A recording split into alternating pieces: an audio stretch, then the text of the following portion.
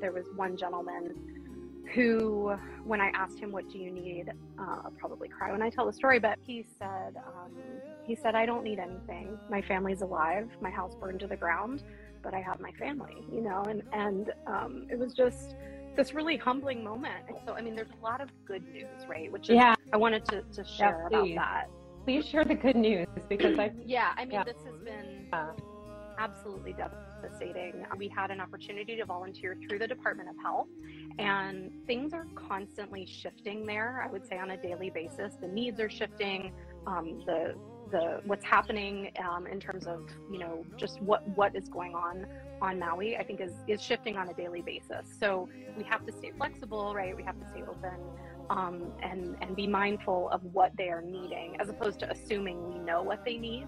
And so that's a big thing. I think that isn't necessarily being talked about enough.